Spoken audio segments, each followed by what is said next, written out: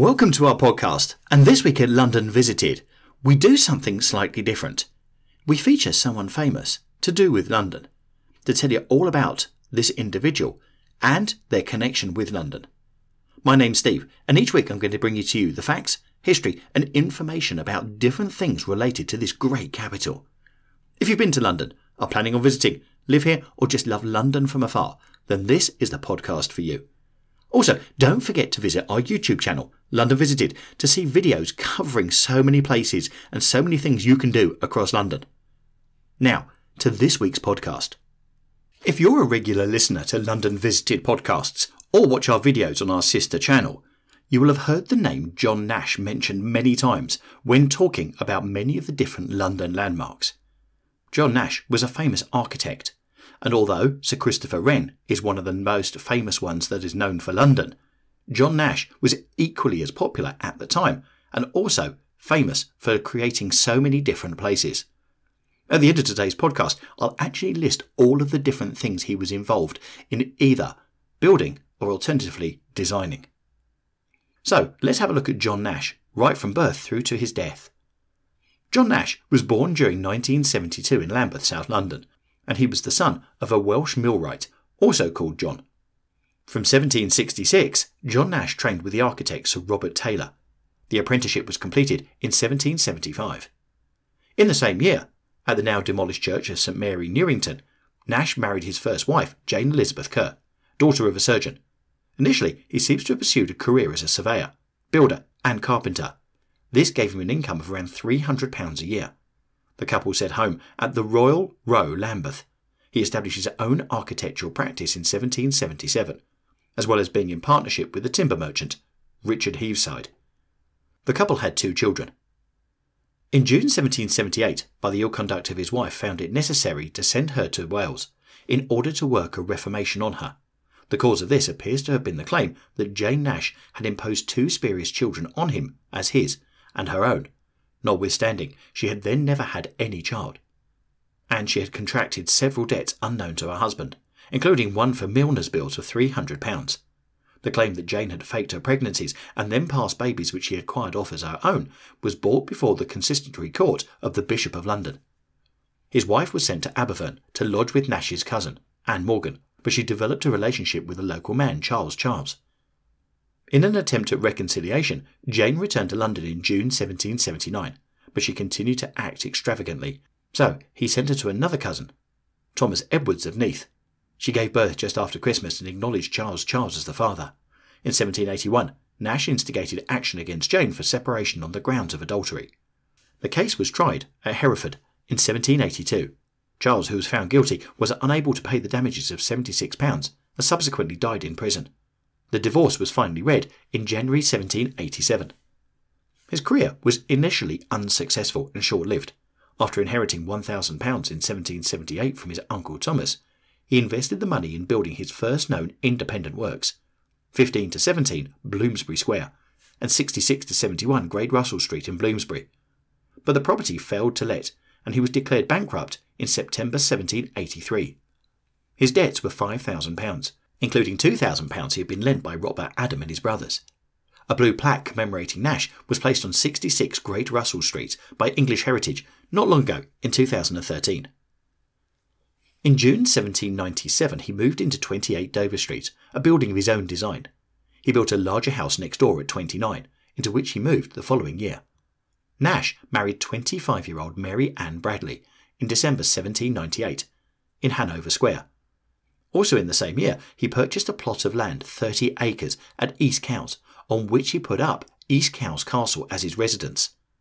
It was the first series of picturesque Gothic castles that he would design. Nash's final home in London was number 14 Regent Street, that he also designed and built from 1819 to 1823.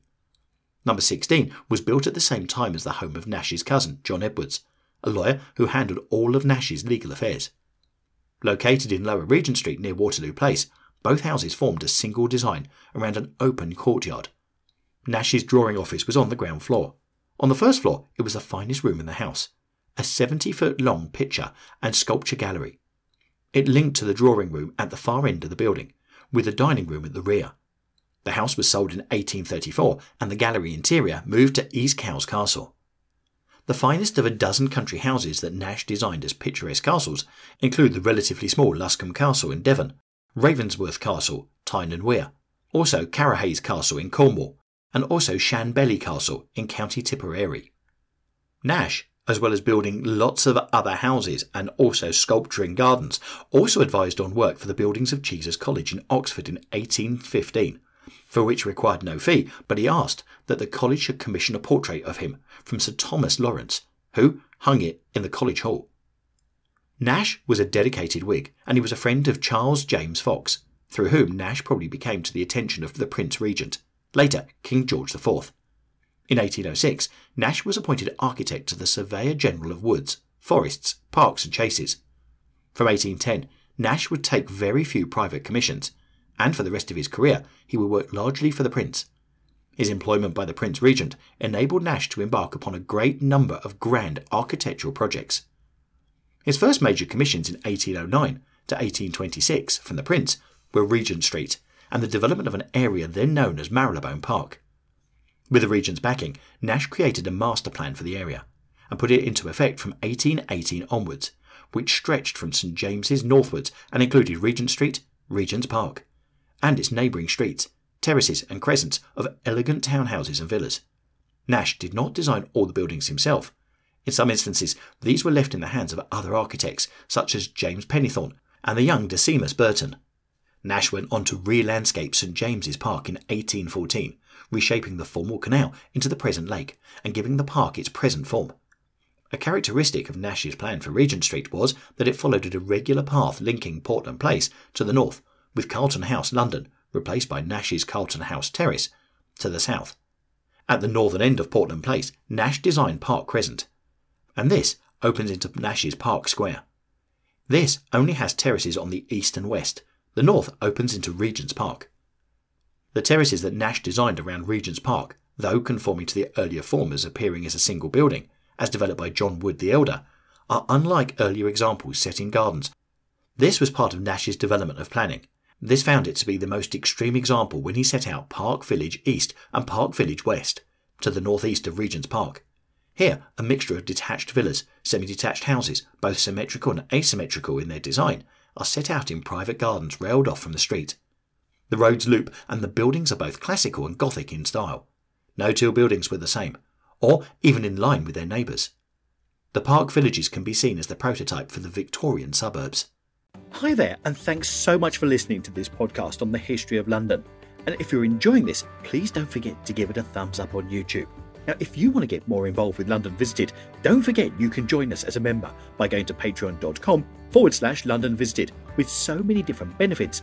Or you could purchase a 4K photograph of London from our website, londonvisited.co.uk, both of which support us and keep the channel going.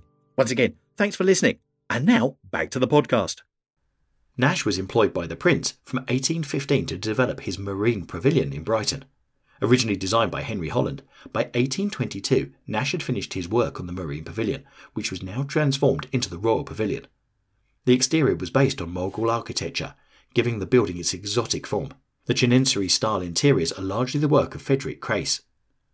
Nash was also the director of the Regent's Canal Company set up in 1812 to provide a canal link from West London to the River Thames in the east. Nash's master plan provided for the canal to run around the northern edge of Regent's Park. As with other projects, he left its execution to one of his assistants, in this case James Morgan.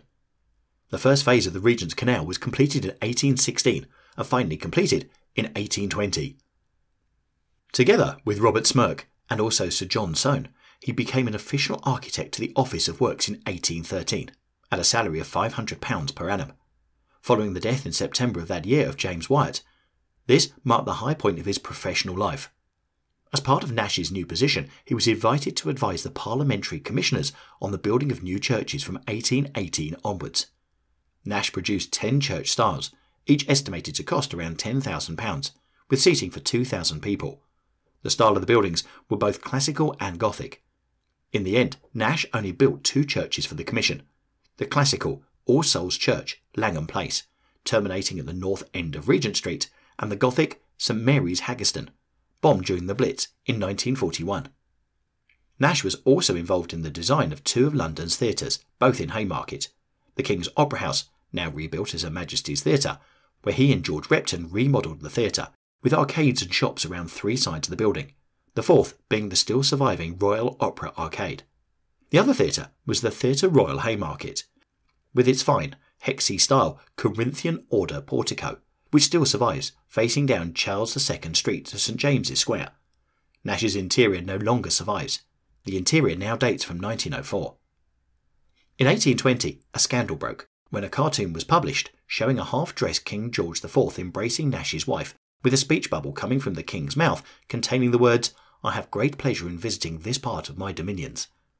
Whether this was based on just a rumour, or put about by people who resented Nash's success, or if there was substance behind it, is unknown.